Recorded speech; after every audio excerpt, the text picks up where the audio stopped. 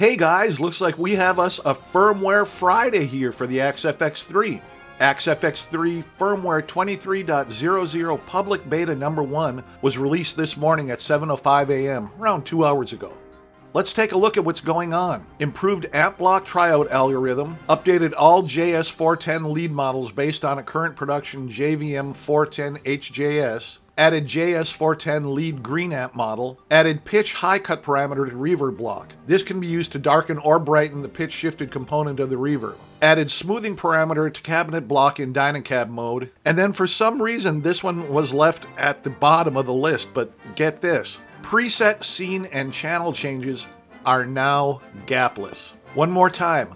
Preset scene and channel changes are now gapless. Now of course right now this is just for the AXFX3. But you know, once it works its way out, it's going to get to the FM3 and the FM9 here shortly. So I will post a link for this, and you AXFX3 guys, have fun. All right, guys, have a great Friday, and I will talk to you later.